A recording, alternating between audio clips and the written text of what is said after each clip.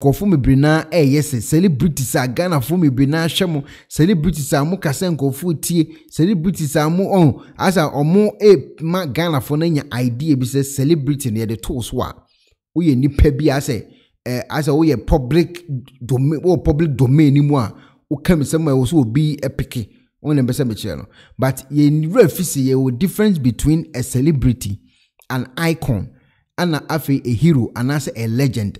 Enkofu mebrina refisa a definition no. So obi a celebrity a obi betimi akọ abontene bi a woteteteta ni akase wo a celebrity ni ebekwa kwa ni interview. Obi timi kase nufuso Zion Felix betima tam camera kwa ni interview no a celebrity. Kofi Adoma betima ni interview no a celebrity. Akoya no hye no wa ye bodamfo yi. Obi betima akọ ne nchen no o bodam ya ben onti celebrity no ye ni certificate bi a ye de free obi celebrity. Anase obi nkohu suku ni afa ni celebrity. Adie bi a wo ye se airtime se efe etimi ma celebrity no enti e so mu kire mu ye kire Ghana for no say celebrity no any limit.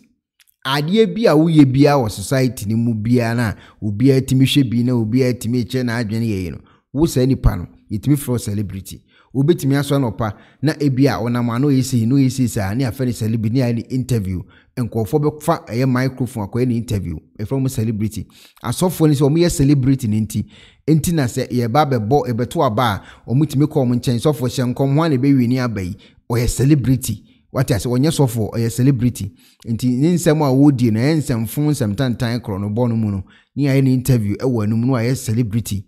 Instead so busa ebi obi okọ eye political student bi ni ade debi so for be hye nkom ni sa no mane no e de ama eye journalist no ene eye media house no ma publish in the celebrity no ankasa no mo de mo obi a ana say wuti celebrity din na memfa le say ni patitiru bi a ne hu bi ana say wa create wa ye bibia ma ewiase debi obi a betima celebrity nkofo omoti gatamu ewo eye Ghana from bus stop omunye celebrity no heroes and I say icons. What I say and I say omunye legends because idea NC dan omunye no nti omo create bibia to ho a ebedu time bi ne beka say enkofo we na ye ansa na Ghana fo ni bi to omunye heroes.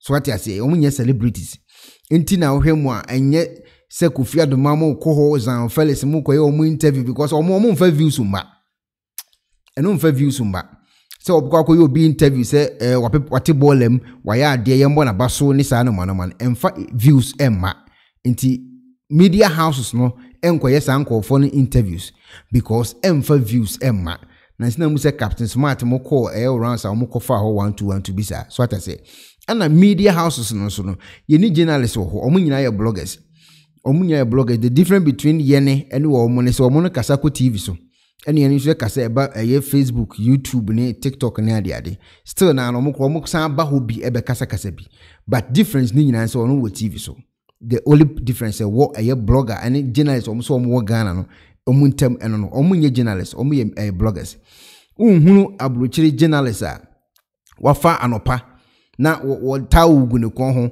wo hye ansa na wa ba start the program ebi nsi wa abrochiri journalist onye saade no media houses wo Ghana onua TV3 GTV omo se CNN omo ti my the same process na bia ma IFE ne ehunu se media houses bi wo Ghana omo so timi ye bibi ti se CNN nto omo no omo difference bi anim but nkofo no ntimi nya san idea no enti asese omo ni san nkofo ne epe ene se BBC wa abrochiri na journalist person ohunu no kuro wo mu a on peki social media ofre baby ade na si no nipa oka ho ewa adwuma mu no ono no gina saa field no ho no wafre no onua wakoduru wo se ne boy nkomo ade na asi no waka de wom e de akere wo mo wi a no wa interview omo around no journalist for ho nkomo na media no enye se wote online no search news se de yene search news ni abetena ha aka no omo me bloggers se say yene a difference wo mu ne se omo kasa eko TV so edi tina ma akwa na ba kasa awe edi kunti am kasa awa ne se won se Moisha Budon eko CN so eko ye program e wo so mko busa na questions bi edi kunti omo frɛ no ba so no ho answers anase ho questions no mubusa no muntie into wo ye celebrity onye hero onye icon and afin so onye legend or ye celebrity edi ho celebrity T. Alukunti am so a celebrity T. It's just such in a way that you just need someone to take care of you. Why? Because you can't make enough money? You can't make enough money. As a woman here? As a woman here. Like, because even when you want to get an apartment, in Ghana, you pay 2 years in advance. Wow. And I just started working. Where will I get money to pay for an apartment for 2 years? Are you basically telling me that you're having sex with this guy essentially to pay your rent? Because he can afford to take care of you. But he takes care of me, my financial stuff, my apartment, my car, my rent, everything. Good. And Christiana, the same for you? Well, I'm not dating a married man. So you're dating a single man? Yes. Who nonetheless can take care of you. And what does he ask of you for that? What do you have to do for him?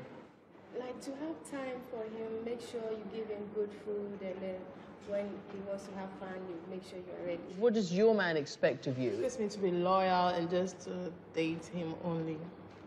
And give him sex when he wants. Yeah.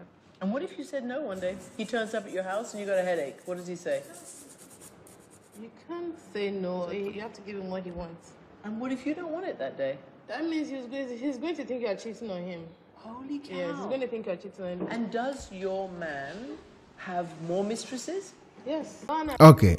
Eti, one say, omo friend no a oye ne celebrity e wo Ghana no. What I say?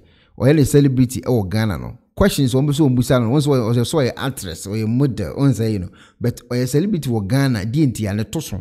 Nkofo hu na oye celebrity omutimi hu obi no fu eso oye celebrity omutimi we wajimi oye celebrity celebrity no any definition say you eye ebiti say obi a you category bi obi abetima ela bi no oye celebrity enti ne celebrity na wo ye no kopie mu CNN ho no omo questions omo busa na ye based on the celebrity na wo ye ba bonten no and omo de to no so ebusebusa no questions ukọ Google sisi eye am se ka no Google ukọ Google sisi na ko Google a ubonso ma twere go en na gu anyam na me twere ko Google sisi na ko type say opes famous celebrities in Ghana ubonso be yi omu nyina de omaba we mu nyina ye celebrities omo nye icons we mu nyina omo ye celebrities omo nye icons omo nye legends omo nye ye friends heroes omo ye celebrities e wa ade ba ko bi ho omo ye celebrity na no ya o ye celebrity ne ho ofe o ye celebrity ne toso o ye celebrity we ne tiefe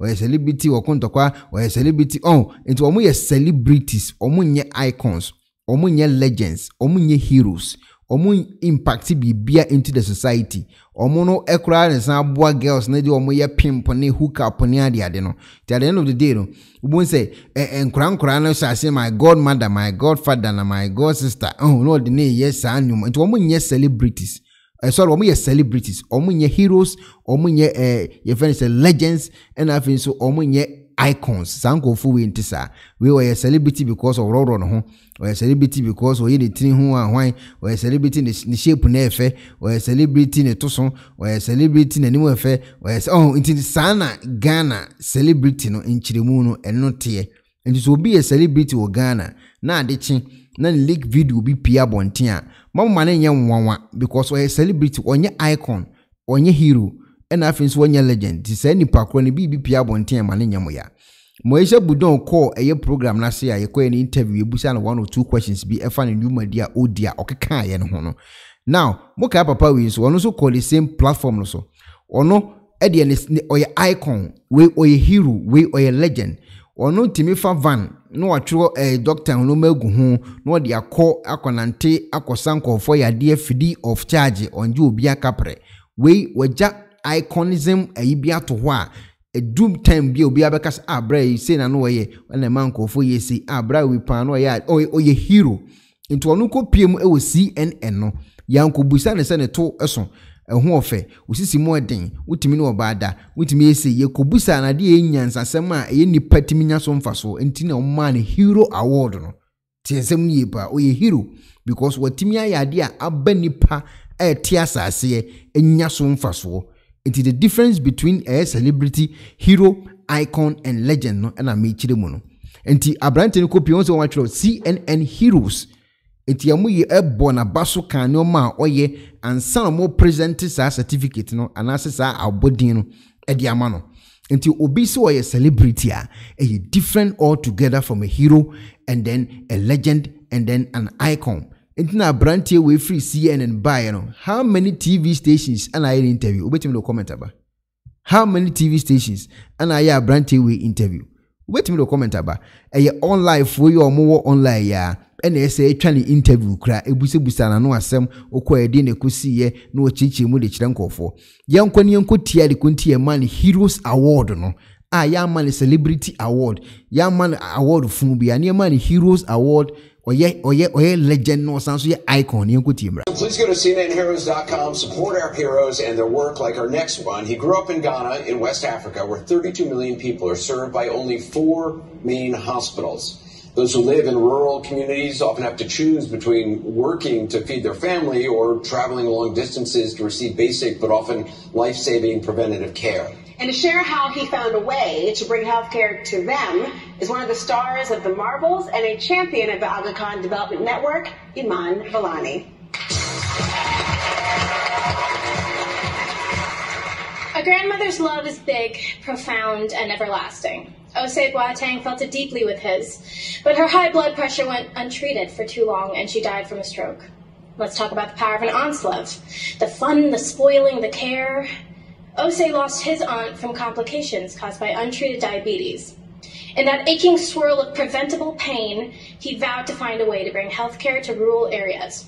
After immigrating to the United States with his family, he got a full scholarship to study biology at Cornell University. When he returned to the beloved Ghana in 2017, he launched OKB Hope Foundation to bring healthcare to his people. He turned a van into a mobile clinic, complete with lab, medications, a physician, nurse, and has trained a legion of local healthcare advocates. So far, thousands of people have received life-saving and life-changing care. One man, one idea, and one more example of what the power of love can do.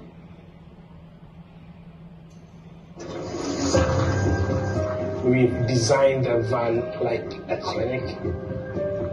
When we are traveling, especially in long distances, there's a lot of potholes. There have been a lot of times where our car got stuck in the mud. This is our daily experience.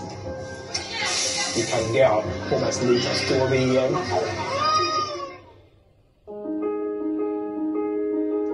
They haven't seen a doctor before, literally. They haven't been to the hospital before.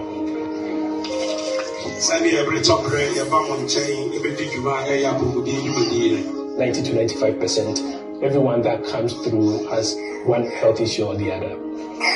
We have a physician, the nurse will collect the vitals. We have our lab tech. And depending on the person's condition, if the doctor needs additional labs work done, we have some point of care labs that we do in the van.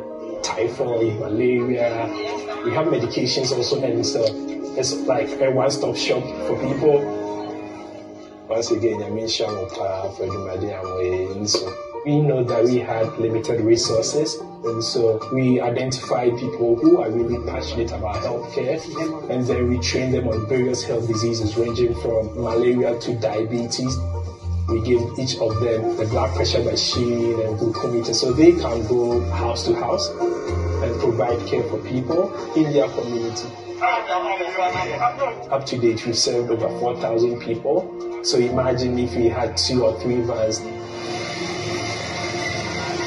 going to these communities and really providing them with healthcare, seeing how the moms, the fathers, the grandmothers, the children are really grateful. Words cannot describe the feeling that you get providing care for someone who otherwise wouldn't be alive if your mobile health van wasn't there.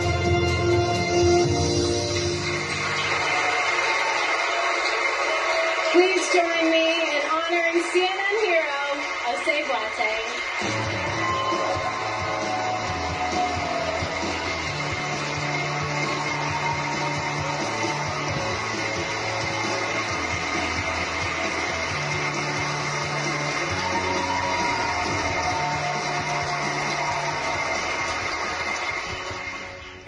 Too many of us know how it feels when you lose your loved one to a preventable disease.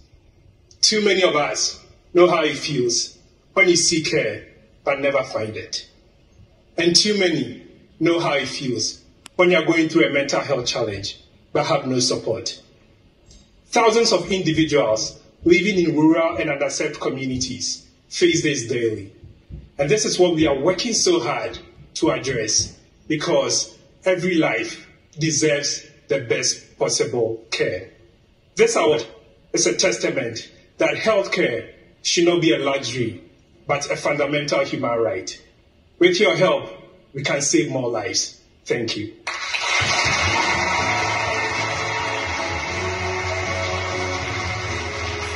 Enti waiting on momano sa eye abodin say oye hero because of the new media no odinti.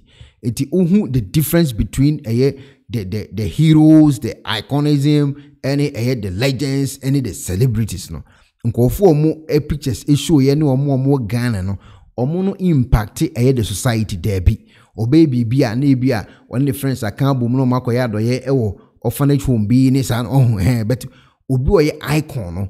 Oya dia ebekai eyenkai dum edi masa nipa kron ebi ti say jaru we American or America waba Ghana se obesi schools edi ama Ghana for ade share obedru ye no so oya icon oya legend oya hero so what I say nipa do se na wo Ghana o mo ye musicians a o masisi schools e wo mo ankasa kurumu kura o metimi so asipa eno anso o mo je connections with o mo friends o mo abroad no no ma din komo se chairman ebia mete ebia pampa so mete hefa me community we school ni mbese me sibidi mo na me di din etoso enti me pa cha omomwa me na me o metima linking kofo asisi no ma different e dia mo ankasa community ene ye from so me a legend ene ye from so me heroes ene ye from so me icons enti ye nkofo no mo Ghana ni nyina free musicians akode event saying sa akode ni satane beam nation omo ye celebrities omo nye icons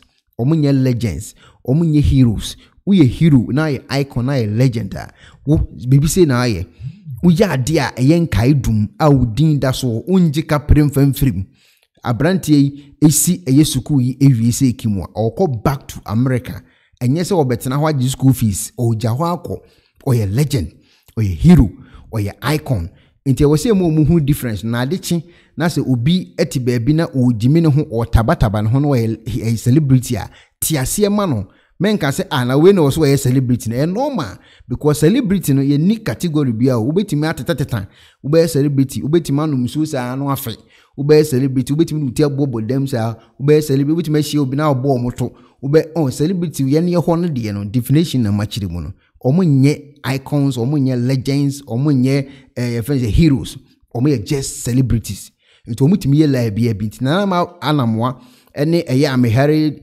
ede ye bai amehie de ye bai ne Henry de ye bai nkofo compare omuna mo ye celebrities na mo ye dabi normal almost style of celebrities no sa na also mo ye omuni padua nti ye normal nti ama mo fa na tough match sa. Hello ebusiafo. So Pacifica Asracha odofo de and then nafa ho kodom unique laser whitening. Unique laser whitening. Our toothpaste stronko a odi twitwu sen e ma wo sen eye fita na eye fita no nso no na eyi enka bone bia ewo wo no mu bia any tea stain, coffee stain, smoking stains bia unique laser whitening product ebeyi ni nyina free so ama kama de oba ni say utu so na odi bi egu o brush do so na odi twitwu sen so nyina kama uwie a enhuhuru wanum gya no wanum saa into for unique laser whitening I was 07999792330 unique laser whitening or say muni ses